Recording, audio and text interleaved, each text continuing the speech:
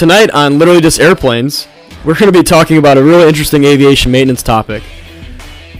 The topic is more on commercial jet aviation, biz jet, and some military stuff. But most importantly, we're going to be talking about Pratt & Whitney's new development of efficient gas turbine technologies using different type of materials. I can't wait to divulge into this and get ready for it, especially since I'm an airframe power plant mechanic. Tune in now and we can check this out. This episode, of course, is brought to you by Anchor.com and Spotify.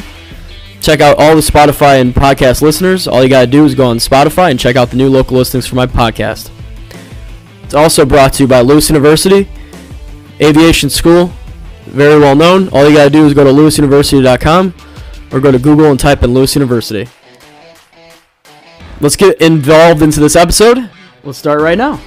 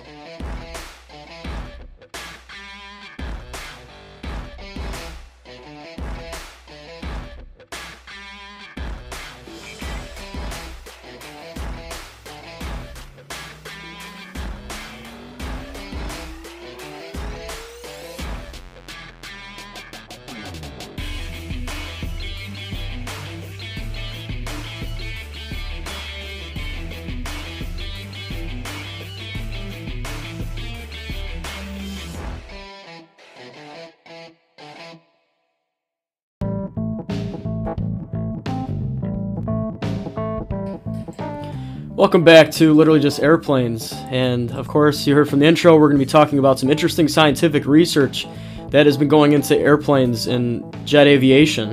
It's a very interesting topic, especially since a lot of science has been put into this. As you know, the airframe and power plant mechanics, they deal with science on a daily basis, so this is definitely something new in our industry. So the first thing we're going to be talking about today is, of course, this episode is brought to you by Lewis University and Anchor.com. Anchor now is sponsored by Spotify, so they're all in one company.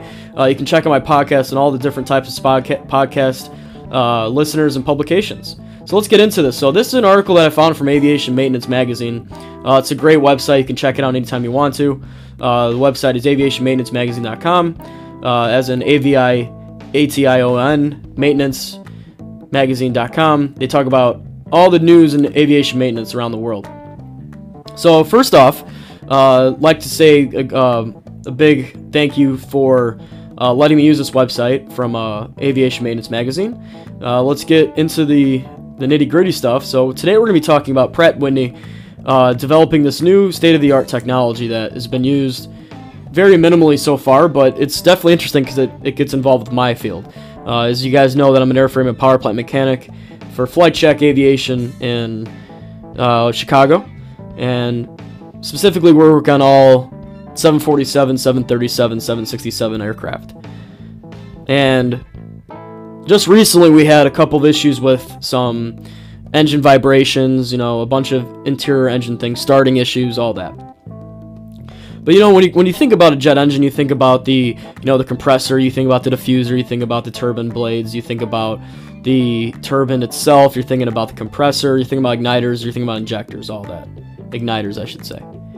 But what you don't think about is materials that go involved with the actual aircraft. As last week's episode, we went over, the Tupolev 154 with using strong turbofan engines. Now, we know for a fact that NASA has been developing some state-of-the-art type of aircraft engines that will be used definitely in the next couple decades. But what the interesting part is that they're creating a smaller type of material to increase more efficiency, which is funny to me because jet engines right now, I feel like they're getting bigger. They're getting bigger and bigger and bigger and bigger for more thrust, which is funny to think because you'd think they'd be getting smaller and smaller and smaller. So basically, this article came out October 28th, and it's going over how Pratt & Whitney's going over efficiency in their gas turbines. So this one goes over NASA developing advanced high-pressure turbine technologies. As stated in the article, it says the hybrid thermally efficient core, so high-tech, project is part of NASA's Sustainable Flight National Partnership, which is intended to enable breakthrough innovations and help accomplish the aviation industry's ambitious goals to significantly reduce CO2 emissions by 2050. So now when you think about this, you think about how back in the 1950s we had turbojets that were rolling coal. When I mean rolling coal, I mean throwing hot exhaust out the back. It was definitely not helping our industry whatsoever. But, you think of it today and you still think to yourself that this industry is still not really earth-friendly, and I'm not an earth-friendly guy. I do like renewable energy and renewable resources, but my job more goes with making sure the airplanes fly safely and make sure the airplanes are maintained correctly. But when you think about something like this with new developing projects, you really don't go more into the nitty-gritty unless you're into the science part, and I love the science part. I mean, for my bachelor's degree is aviation maintenance science. So I like going into more of the science aspect of it and being to know that when we work on these aircraft, we know what the materials are made of. So one of the Pratt & Whitney senior executives, Mr. Jeff Hunt, states that, he's delighted to work with NASA on developing this, especially since this is the next generation, as he says, on fuel-efficient and low-emission aircraft. But I think the biggest thing for me is that Pratt over the last 5 years recently have been going through a lot of issues with their engines, especially the Pratt & Whitney 4000s.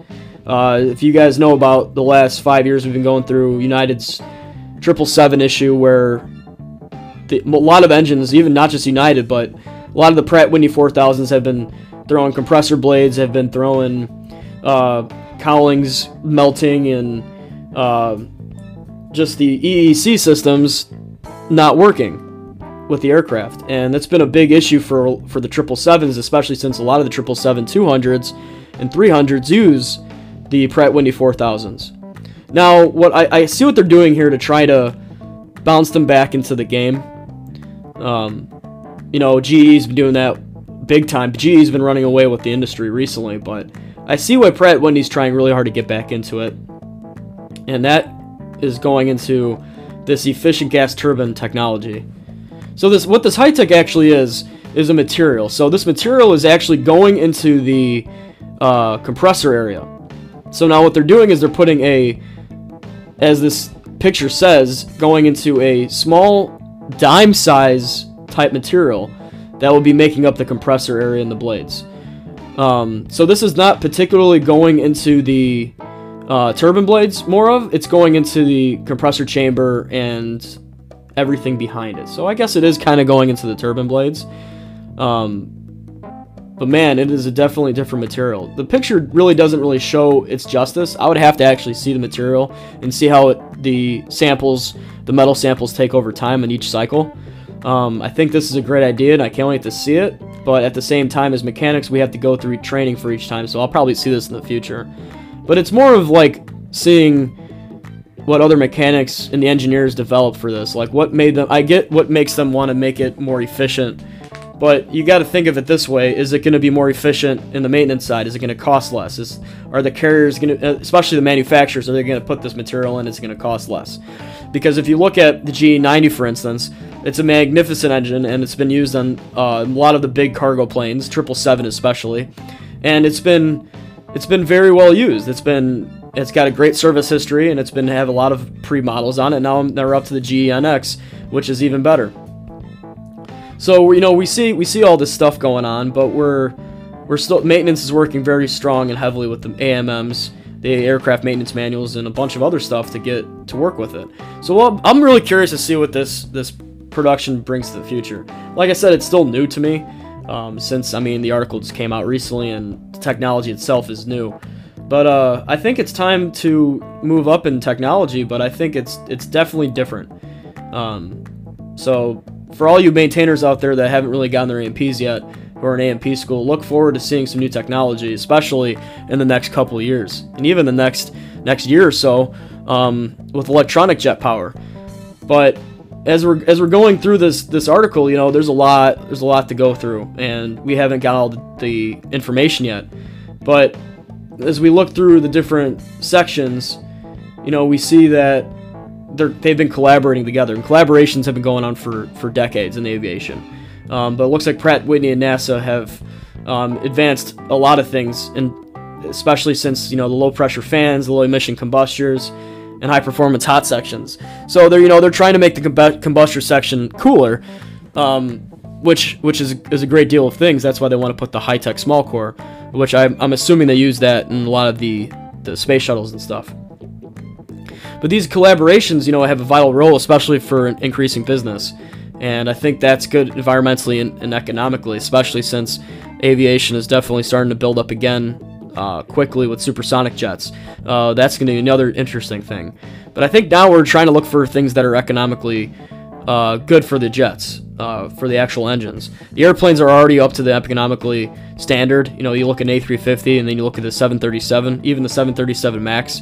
You look how different they look compared to the regular older brothers of like the 737-800 and the 737-700, which look almost completely different than the MAX 7s and the MAX 8s do. I mean, even Boeing and Airbus themselves have been really trying to fight fire with making, you know, smaller regional jets as well. But, you know, after looking at the technology points of this jet engine, I think it's going to be pretty interesting. So yeah, so if we have any questions with that, feel free to comment. Look more into it and give me a shout out. You know, you even have to, if you find me, you know, look more into it. And if you have any questions, you know, I'd love to hear it. So that's really more for the science aspect of Pratt & Whitney. You know, we look at a bunch of other stuff going on in the world right now. There's technologies booming everywhere. We're also hearing, on another note, Transavia Airlines. It's a pretty good size airlines. They're starting to mobilize their maintenance. They're starting to make more of remote maintenance facilities, e-mobile facilities. When I worked at Textron, we had ground mobile support units that would be kind of like little satellite units that would be stationed around Florida or stationed around Georgia, that you would drive a truck to one of the airports and fix the airplanes there. I guess that's kind of what Transavia Airlines is doing. And I like this because it's helping out line maintenance, especially with contracting, and making sure the airplanes are fixed. I wouldn't say quickly, but I would say in a timely manner and accurately. A lot of aviation companies are using contractors now, and a lot of people, of course, have their drawbacks because, you know, you're not the same company or you're working differently. But, you know, when you're thinking about mobilizing maintenance companies, you're thinking about money and you're thinking about the actual AMP employers. You know, you look at my company, and there's a lot of people in there that know what they're doing. You know, they want to work in this fantastic company. You know, we get things done. But, you know, you look at some other aviation companies and they don't have enough maintenance mechanics. They don't have enough people working with you. It's a bunch of cluster. And with e-mobility that Transavia is doing, I think it's fantastic. And the funny thing is Trax, which I use the software, you know, they announced that today, that they're adding a line control and quick turn mobility app to their maintenance environment, which I love. So we should be seeing that in a couple of years too in our industry. But the airline is hopeful they will experience efficiency gains from going mobile and paperless. This article actually came up very recently, about a week ago, and I like this. You know, we use Trax. You know, it's a database where we type in our maintenance logs and we make sure that all the logs are typed in at the right time.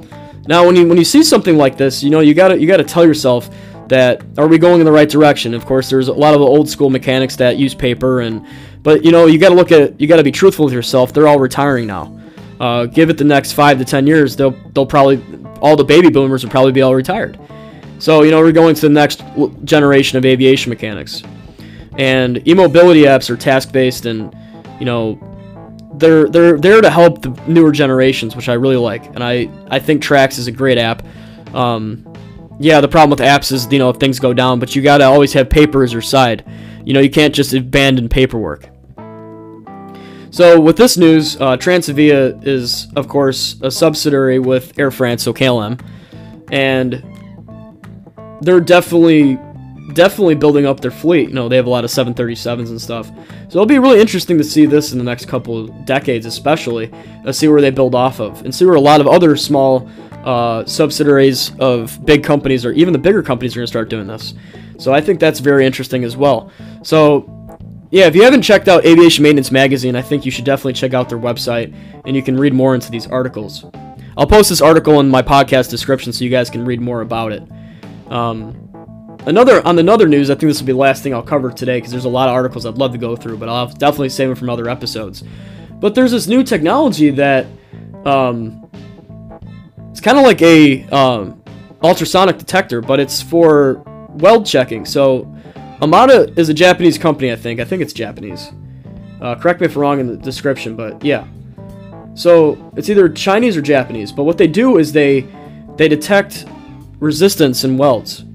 And I thought this is really cool. So I'll definitely have to show a picture of this, but this is definitely involved in commercial, military, and rotorcraft. I guess it will eventually be involved in bizjet, and I can't wait to see it in even our industry, but this technology is going to be really expensive and have to go through plenty of calibration tests. But Amada Weldtech announced earlier this week that the new MM410A handheld resistance weld checker is ideal for both monitoring and troubleshooting issues in production. The compact unit supports a wide range of resistance welding technologies, including AC, DC inverters, transistors, and capacitive discharge. And it features a simple and intuitive user interface and color touch panel display. So it provides information on current voltage, weld time, and force. So this is really good. This is definitely a troubleshooting tool. And troubleshooting is the biggest thing that should be taught in school. And I could go off on a huge tangent on why it should be taught more in A&P school, but we have to learn where we go. So it's basically used to correlate waveform and numeric data with process results and provide detailed weld data for process optimization and validation. So I think that's pretty cool, because you see a lot of the ultrasonic detectors. It's kind of like you rub the jelly on the unit and you see the wavelengths, or the magnetic detector, or you got the eddy current detector. But this is kind of a mix with both. And the cool thing with this is it measures seam welds, so you can use this on jet engines. You can see where the welds are at, and you can see what's going on. The unit is compliant with a lot of all the other stuff on here. So for measurements, it offers easy setup. It's got a 5.5, even 5 3/4 inch color touch panel, so it's a pretty big size. And of course, it monitors the AC current voltage or DC voltage for up to 5 minutes. And it's stored on a flash drive, so it comes with a flash drive, which is really nice, so you can keep the data with you. It has Ethernet connection, so you can connect to the internet. It's got communication. It's also got a bunch of languages, of course, because they want to use this worldwide. There's also accessories too, which include toroidal coils, force sensors, and current force sensors. So this is definitely going to be a big issue, and a big tool we're going to be using in the next couple of years in aviation. So I can't wait to see more weld testers brought up. So now we look at the 3 articles that I went over today. I think out of all 3 of them, between the science of the jet engines, mobilizing the Transavia Airlines, mobilizing their maintenance to tracks, and this weld tester, I think all 3 of them, really, in my opinion, are all very important. But I think the one that's most important to me is seeing this new technology of jet engines, especially since I'm around them all the time. So I see, the General GE's CF6s and the CFM 56s. So those are, very big workhorse engines that have been around in aviation for many years, and especially since they've been upgraded so many times to help aviation. But you think about the science behind building them, and you're going to think about economically, and you're going to think about all these companies that are going to be going environmentally very soon, if not already. So you're definitely going to be seeing that more and more throughout the years. And I can't wait to talk more about it, especially because I'm an airframe and power plant mechanic, so I've seen everything, so I've seen how things work out. But I think it's going to be interesting to see how the older generation sees it when they first see it. us young men and women, we're going to be seeing it out in the workforce. We're going to be like, this is really cool, but they're going to think it's terrible. Kind of like the internet, you know, if you see your grandparents, they hate the internet, and we love it because we grew up with it. So I think it's going to be interesting to see how things are built off of that. Other than that, that's really what I want to talk about tonight. I think I'm going to be doing more of these current event things as well. Of course, I'll be doing the jet aircraft history stuff, which I know you guys love, but I think the current event stuff is pretty important, especially in our industry as well, for pilots and for maintenance. So this is not just for maintenance, this is for pilots as well, but I think it's a good understanding to see what's going on with everything happening in this aviation world. Other than that, there's nothing really to go off of. If you need to contact me for anything like that, you can message me on Anchor or even Spotify. Listen to my podcast. I'm not forcing you to listen to it, but it's very informational and educational as well. So down the line, you're going to be hearing some of this stuff, and you're going to be like, wow, I really should have listened to that podcast, or I learned a lot from it. Go ahead and hit the subscribe button, or even just listen to it. That helps me out. You don't even have to subscribe to it. As long as you listen to my podcast and learn something, that's all that matters. I hope everyone here has a fantastic day, and I can't wait to do more episodes. I think next week I'm going to be going more in depth with some more helicopter stuff. I think some rotorcraft stuff will be important, especially since there's a new helicopter coming out, and there's a new technology coming out for the helicopters. That well tester that I mentioned is a big helicopter boost as well. So there's going to be a ton, you know, and we're going to be seeing a lot of maintenance things that are going to be helping us out in all industries. So I can't wait to connect with you guys then. And for now, fly safe, work safe, and I will see you guys later. Good night.